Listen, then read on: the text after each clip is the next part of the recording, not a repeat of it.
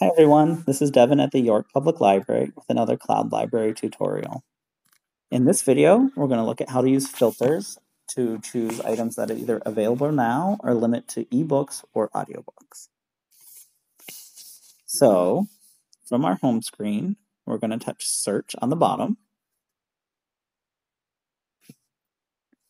And from here, we can limit our search or we can just filter sort of our favorite categories as well.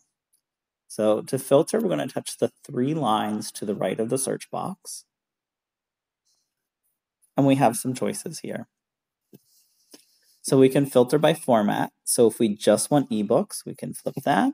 If we just want audiobooks, we can deselect that and select audiobooks.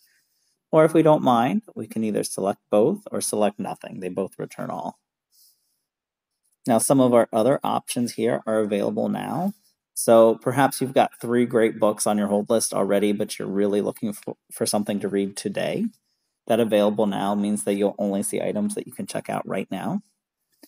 And on the opposite side of that, if you want to go back to everything else, you'll select all library titles. You'll also see suggestions for libraries. So by default, that's turned off. But sometimes you might want to search for a book to offer up as a suggestion that we might not own, and you can hit suggestions for that. So I'm just going to filter to eBooks and all library titles.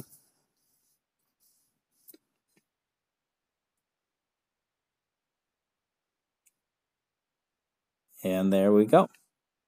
So with those filters, eBooks, all library titles, I see just items that are ebooks.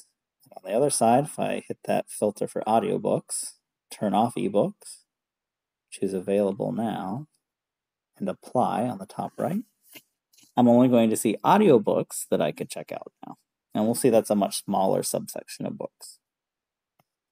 And I know these are audiobooks because of the cool headphones on the top right. All right, thanks for listening.